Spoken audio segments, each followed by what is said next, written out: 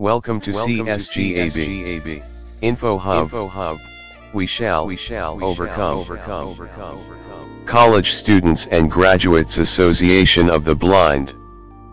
Tinagar Chennai.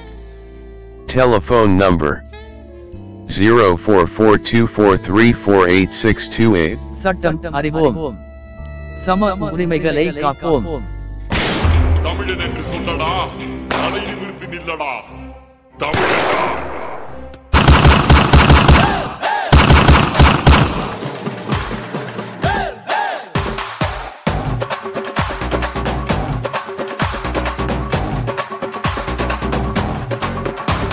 மாற்றுத்திறனாளிகள் உரிமை சட்டம் 2016. பார்வையற்ற கல்லூரி மாணவர்கள் மற்றும் பட்டதாரிகள் சங்கத்திற்காக பதிவு செய்யப்பட்டது. அத்தியாயம் 1. முன்னுரை. பிரிலிமினரி. 1. குறுந்தலைப்பு மற்றும் தொடக்கம். Short title and commencement. 1. இச்சட்டமானது 2016 ஆண்டின் ஊனமுற்ற நபர்களுக்கான உரிமைகள் சட்டம் என அழைக்கப்பெறும். 2. இச்சட்டமானது மத்திய அரசிதழில் அறிவிக்கை வெளியிடப்பட்ட நாளில் இருந்து செயலுக்கு வரும். 2. வரையறை டெபினிஷன்ஸ். இந்த சட்டமானது மற்றபடி சூழ்நிலைக்கு பொருத்தமாக தேவைப்பட்டால் அன்றி 1. மேல்முறையீட்டு அதிகார அமைப்பு அப்பீலேட் அத்தாரிட்டி என்கின்ற ஒரு அதிகார அமைப்பானது பிரிவு 14 உட்பிரிவு 3 அல்லது பிரிவு 53 உட்பிரிவு 1 அல்லது பிரிவு 59 உட்பிரிவு 1 அறிவிக்கை செய்யப்பட்டுள்ளவாறு வரையறுக்கப்பட்டுள்ளது. 2. உரிய அரசு அப்ராப்ரியேட் கவர்மெண்ட் என்பது 1. மத்திய அரசு தொடர்பான அல்லது அரசால் முழுவதும் அல்லது பகுதியாக நிதி பெறும் நிறுவனம் அல்லது 2006 ஆண்டு பாசறை சட்டத்தின் கீழ் உருவாக்கப்பட்ட பாசறை வாரியம் மத்திய அரசு. 2. மாநில அரசு தொடர்பான அல்லது அரசால் முழுவதும் அல்லது பகுதியாக நிதி பெறும் நிறுவனம் அல்லது பாசறை வாரியம் அல்லாத உள்ளாட்சி அதிகார அமைப்பு மாநில அரசு. 3. தடை பேரியர் எனப்படுவது தொடர்பு, பண்பாடு, பொருளாதாரம், சுற்றுப்புறச் சூழல், நிறுவனம், அரசியல், சமூக மனப்பான்மை அல்லது கட்டமைப்பு காரணிகளால் சமூகத்தில் ஊனமுற்ற நபர்கள் முழுமையாகவும் மற்றும் செம்மையாகவும் பங்கேற்பை தடுப்பதற்கான காரணிகள். 4. பராமரிப்பு அளிப்பவர் கேர் கிவர் என்பவர் ஊனமுற்ற நபரின் பெற்றோர் மற்றும் இதர குடும்ப உறுப்பினர்கள் உட்பட ஊதியத்துடன் அல்லது ஊதியமில்லாமல் பராமரிக்கும், ஆதரவளிக்கும் அல்லது உதவி புரியும் ஒருவர். 5. சான்றளிக்கும் அதிகார அமைப்பு சர்டிஃபையிங் அத்தாரிட்டி என்பது பிரிவு 57 துணை பிரிவு 1 கீழ் உள்ள நியமிக்கப்பட்ட அதிகார அமைப்பை குறிக்கும். 6. தொடர்பு கம்யூனிகேஷன் என்பது தொடர்புக்கான வழிகள், மொழிகள், உரைகளை காட்சிப்படுத்தும் முறை, பிரெயில், தொட்டறியும் தொடர்பு முறை, குறியீடுகள், பெரிய அளவிலான அச்சு, அனைவரும் அணுகி பயன்படுத்தும் வகையில் பன்முக ஊடக, எழுத்து, ஒலி, காணொளி, காட்சி முறைகள், சைகை மொழி, எளிய மொழி, மனித உதவியாளர், மேம்படுத்தப்பட்ட மாற்று தொடர்பு வழிகள், எளிதில் அணுகி பயன்படுத்தத்தக்க தகவல் மற்றும் தொடர்பு தொழில்நுட்பம் ஆகியவற்றை உள்ளடக்கும். 7. தகுதி வாய்ந்த அதிகார அமைப்பு கம்பீட்டன்ட் அத்தாரிட்டி என்பது பிரிவு 49 கீழ் நியமிக்கப்பட்ட அதிகார அமைப்பாகும். 8. ஊனம் சார்ந்த பாகுபாடு டிஸ்கிரிமினேஷன் என்பது ஊனத்தின் அடிப்படையில் அரசியல், பொருளாதாரம், சமூகம், பண்பாடு, குடியுரிமை அல்லது பிற தளங்களில் அனைத்து மனித உரிமைகள் மற்றும் அடிப்படை சுதந்திரம் ஆகியவற்றை வேறுபடுத்துதல், விலக்கல், கட்டுப்படுத்துதல் மூலம் அங்கீகாரம் அனுபவித்தல், பிறருடன் சமமாக செயல்படுதலை தடுத்தல் அல்லது நீக்குதல் மற்றும் இதர அனைத்து விதமான பாகுபாடுகள் மற்றும் நியாயமான தகவமைப்பை மறுத்தல் ஆகும். 9. நிறுவனம் எஸ்டாப்ளிஷ்மெண்ட் என்பது அரசு நிறுவனம் மற்றும் தனியார் நிறுவனம் ஆகியவற்றை குறிக்கும். 10.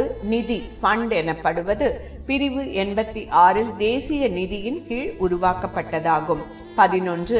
அரசு நிறுவனம் கவர்மெண்ட் எஸ்டாப்ளிஷ்மெண்ட் என்பது மத்திய சட்டம் அல்லது மாநில சட்டம் அல்லது அதிகார அமைப்பு அல்லது அரசு அல்லது உள்ளாட்சி அமைப்பால் கட்டுப்படுத்தப்பட்ட அல்லது சொந்தமான அல்லது உதவி பெறும் அமைப்பு அல்லது அரசினுடைய நிறுவனம் அல்லது 2013ஆம் ஆண்டு நிறுவனங்கள் சட்டம் பிரிவு 2 கீழ் வரையறுக்கப்பட்ட நிறுவனமாகும். அரசு துறைகளும் உள்ளடங்கும். 12. உயர் ஆதரவு ஹை சப்போர்ட் என்பது கல்வி, வேலைவாய்ப்பு, குடும்பம், சமூக வாழ்க்கை மற்றும் மருத்துவம் சார்ந்த சிகிச்சை போன்ற தளங்களில் வசதிகளை அணுகவும் பங்கேற்கவும் சுயமான முடிவு எடுக்கவும் வரையறுக்கப்பட்ட அளவு ஊனமுற்ற நபர்களுக்கு அன்றாட அலுவல்களில் தேவைப்படும் உடல், மனம் சம்பந்தமான மற்றும் இன்னும் பிற வகை சார்ந்த தேவைப்படும் அதிகபட்ச உதவியை குறிக்கும். 13. உள்ளடக்கிய கல்வி இன்க்ளூசிவ் எஜுகேஷன் என்பது ஊனமுற்ற மற்றும் ஊனமற்ற மாணவர்கள் ஒன்றாக சேர்ந்து கற்கும் வகையிலான கல்வி அமைப்பாகும் மற்றும் பல்வகை ஊனமுற்ற மாணவர்களுக்கும் தங்களது கற்றல் தேவைகளுக்கேற்ப மாறுபடுத்தப்பட்ட கற்பித்தல் மற்றும் கற்றல் முறைகளை கொண்ட கல்வி அமைப்பாகும். 14. தகவல் மற்றும் தொடர்பு தொழில்நுட்பம் இன்ஃபர்மேஷன் அண்ட் கம்யூனிகேஷன் டெக்னாலஜி என்பது தொலைத்தொடர்பு சேவைகள், இணையதள சேவைகள், மின்னணு மற்றும் அச்சு சேவைகள், எண்சார் மற்றும் மெய்நிகர் சேவைகள் உள்ளடக்கிய தகவல் மற்றும் தொடர்பு சார்ந்த அனைத்து சேவைகளையும் மற்றும் கண்டுபிடிப்புகளையும் உள்ளடக்கியதாகும்.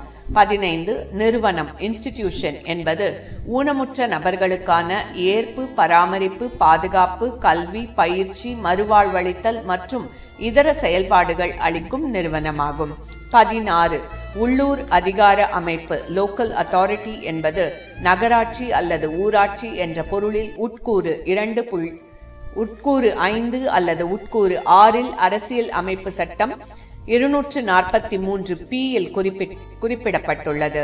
2006ஆம் ஆண்டின் பாசறை சட்டத்தின் கீழ் உருவாக்கப்பட்ட பாசறை வாரியத்தையோ மற்றும் பாராளுமன்றம் அல்லது மாநில சட்டமன்றத்தால் உருவாக்கப்பட்டு குடிமைப் பணிகளை நிர்வகிக்கும் அதிகார அமைப்பை குறிக்கும். 17. அறிவிக்கை நோட்டிபிகேஷன் எனப்படுவது அரசிதழில் அதிகாரப்பூர்வமாக வெளியிடப்படுதல் மற்றும் இதில் அறிவிக்கப்பட்ட மற்றும் அறிவிக்கப்பட உள்ளவையும் அடங்கும். 18. வரையறுக்கப்பட்ட அளவு ஊனமுடைய நபர்கள் பர்சன் வித் பெஞ்ச்மார்க் டிசபிலிட்டி எனப்படுபவர் குறிப்பிட்ட ஊனத்தினை அளவீடு செய்யும் வகையில் எங்கே விவரிக்கப்படவில்லையோ அந்த குறிப்பிட்ட ஊனத்தினை 40 விழுக்காடு அளவிற்கும் குறையாத ஊனமுற்ற நபரை குறிக்கும். எங்கே குறிப்பிட்ட ஊனத்தின் அளவீடு செய்யும் வகையில் விவரிக்கப்பட்டுள்ளதோ அந்த ஊனத்திற்கான சான்றளிக்கும் அதிகார அமைப்பினால் சான்றளிக்கப்படுபவரும் இதில் அடங்குவர். 19. ஊனமுற்ற நபர் பர்சன் வித் டிசபிலிட்டி என்று அழைக்கப்படுபவர் நீண்ட காலமாக உடல், மனம், அறிவு அல்லது புலன் உணர்வில் இருக்கும் குறைபாடுகளுடன் சமுதாயத்தில் உள்ள தடைகளோடு செயல்படும் பொழுது பிறருக்கு சமமாக, முழுமையாக மற்றும் செம்மையாக பங்கேற்பதற்கு முடியாமல் உள்ளவர். 20. உயர் ஆதரவு தேவைப்படும் ஊனமுற்ற நபர் person with high support needs என்பவர் பிரிவு 58 துணை பிரிவு 2 உட்கூறு 1 கீழ் உயர் ஆதரவு தேவை என சான்றளிக்கப்பட்டுள்ள வரையறுக்கப்பட்ட அளவு ஊனமுற்ற நபர். 21. குறிப்பிடப்பட்ட பிரிஸ்கிரைப்ட் என்பது இச்சட்டத்தின் கீழ் உருவாக்கப்பட்ட விதிகளை குறிப்பிடுவதாகும். 22. தனியார் நிறுவனம் பிரைவேட் எஸ்டாப்ளிஷ்மெண்ட் என்பது உரிய அரசு அறிவிக்கையின் மூலம் குறிப்பிடப்பட்ட குழுமம், கூட்டுறவு அல்லது பிற சங்கம், சங்கங்கள், அறக்கட்டளை, முகமை, நிறுவனங்கள், அமைப்புகள், தொழிற்சங்கம், தொழிற்சாலை அல்லது பிற அமைப்புகள் உள்ளடக்கியதாகும். 23. பொது கட்டிடம் பப்ளிக் பில்டிங் எனப்படுவது உள்ளடக்கிய கல்வி அல்லது தொழில் பயிற்சி, பணியிடம், வணிக செயல்பாடுகள், பொது பயன்பாடுகள், மத பண்பாடு, ஓய்வு அல்லது பொழுதுபோக்கு நடவடிக்கைகள், மருத்துவ அல்லது சுகாதார சேவைகள், சட்ட அமலாக்க நிறுவனங்கள், சீர்திருத்த பள்ளிகள் அல்லது நீதித்துறை அமைப்புகள், தொடர்வண்டி நிலையங்கள் அல்லது நடைமேடைகள், சாலை வழிகள், பேருந்து நிலையங்கள் அல்லது பேருந்து முனையங்கள், விமான நிலையங்கள் அல்லது நீர்வழிகள் ஆகிய செயல்பாடுகளுக்கான அரசு மற்றும் தனியார் கட்டிடங்கள் போன்ற மக்களால் பெரும்பான்மையாக பயன்படுத்தப்படும் கட்டிடங்களை குறிக்கும். 24. பொது வசதிகள் மற்றும் சேவைகள் பப்ளிக் ஃபெசிலிட்டிஸ் அண்ட் சர்வீசஸ் எனப்படுவது வீட்டு வசதி, கல்வி மற்றும் தொழிற்பயிற்சிகள், வேலைவாய்ப்பு மற்றும் தொழில் முன்னேற்றம், அங்காடி மற்றும் சந்தைப்படுத்துதல், மத, கலாச்சார, ஓய்வு அல்லது பொழுதுபோக்கு, மருத்துவம், நலவாழ்வு மற்றும் மறுவாழ்வு, வங்கி, நிதி மற்றும் காப்பீடு, தொடர்பு, அஞ்சலகம் மற்றும் தகவல், நீதிக்கான அணுகல், பொது பயன்பாடுகள், போக்குவரத்து ஆகியவை உள்ளிட்ட பெரும்பான்மையாக பொதுமக்களுக்கு வழங்கப்படும் அனைத்து சேவைகளையும் உள்ளடக்கும். நியாயமான தகவமைப்பு ரீசனபிள் அகாமடேஷன் 25 என்பது ஊனமுற்ற நபர்கள் மற்றவர்களுக்கு சமமாக உரிமைகளை அனுபவிக்கவும் அல்லது கையாளும் வகையில் ஒரு தனிப்பட்ட செயல்புரியும் சூழ்நிலையில் ஊனமுற்ற நபர்கள் செயல்புரிவதை உறுதிப்படுத்துவதற்காக சமமில்லாத அல்லது அளவிற்கு அதிகமான சுமை ஏற்படாதவாறு தேவையான உரிய திருத்தங்கள் மற்றும் தகவமைப்புகளை குறிக்கும். 26 பதிவு செய்யப்பட்ட நிறுவனம் ரெஜிஸ்டர்ட் ஆர்கனைசேஷன் என்பது ஊனமுற்ற நபர்களின் சங்கம் அல்லது ஊனமுற்ற நபர்களுக்கான நிறுவனம், ஊனமுற்ற நபர்களின் பெற்றோர் சங்கம், ஊனமுற்ற நபர்கள் மற்றும் குடும்ப உறுப்பினர்களின் சங்கம் அல்லது தன்னார்வ அல்லது அரசு சாரா அல்லது தர்ம பரிபாலன நிறுவனம் அல்லது அறக்கட்டளை சங்கம் அல்லது ஊனமுற்ற நபர்களுக்கான பணி செய்யும் லாப நோக்கற்ற அமைப்பு போன்ற பாராளுமன்றம் அல்லது மாநில சட்டமன்றத்தால் இயற்றப்பட்ட சட்டத்தின் கீழ் முறையாக பதிவு செய்யப்பட்ட அமைப்புகளை குறிக்கும். 27 மறுவாழ்வு ரீஹாபிலிட்டேஷன் என்பது ஊனமுற்ற நபர்கள் உடல், உணர்வு, அறிவு சார்ந்த, உளவியல், சுற்றுச்சூழல் அல்லது சமூக ரீதியாக உகந்த நிலைகளை அடையவும் பராமரிக்கவும் உதவும் செயல்முறையாகும். 28 சிறப்பு வேலை வாய்ப்பகம் ஸ்பெஷல் எம்ப்ளாய்மெண்ட் எக்ஸ்சேஞ்ச் என்பது பதிவேடுகள் பராமரித்தல் அல்லது பிற பணிகளுக்காக தகவல்கள் சேகரிப்பது மற்றும் வழங்குவதற்காக கீழ்கண்டவை தொடர்பாக அரசாங்கத்தால் உருவாக்கப்பட்டு மற்றும் பராமரிக்கப்படும் எந்த ஒரு அலுவலகம் அல்லது இடத்தினை குறிக்கும். 1 ஊனமுற்ற நபர்களை பணியாளர்களாக தேர்வு செய்ய விரும்புபவர்கள். 2 வேலை தேடும் வரையறுக்கப்பட்ட அளவு ஊனமுடைய நபர்கள். 3 வேலை தேடும் வரையறுக்கப்பட்ட அளவு ஊனமுடைய நபர்களை பணியமர்த்துவதற்கான காலி இடங்கள். 29 குறிப்பிடப்பட்ட ஊனம் ஸ்பெசிஃபைட் டிசபிலிட்டி என்பது அட்டவணையில் குறிப்பிடப்பட்டுள்ள ஊனங்களை குறிக்கும்.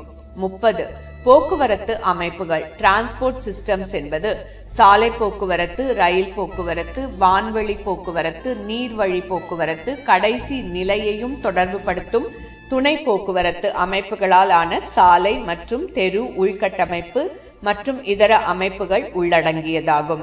31 அனைவருக்குமான வடிவமைப்பு யூனிவர்சல் டிசைன் என்பது அனைத்து மக்களாலும் மாற்றி அமைக்கவோ அல்லது சிறப்பாகவோ வடிவமைக்க வேண்டிய தேவையின்றி அதிக அளவில் உபயோகப்படுத்தக்கூடிய தயாரிப்புகள், சுற்றுப்புற சூழல்கள், செயல் திட்டங்கள் மற்றும் சேவைகளில் அனைவருக்கும் ஏற்ற வடிவமைப்பை குறிக்கும். இது ஒரு குறிப்பிட்ட வகை ஊனமுற்ற நபர்களுக்கான மேம்பட்ட தொழில்நுட்பங்கள் உட்பட துணை சாதனங்களுக்கும் பொருந்தும். Hi, let us see next post. Thank you for listening the RPD Act 2016. And never forget to do subscribe.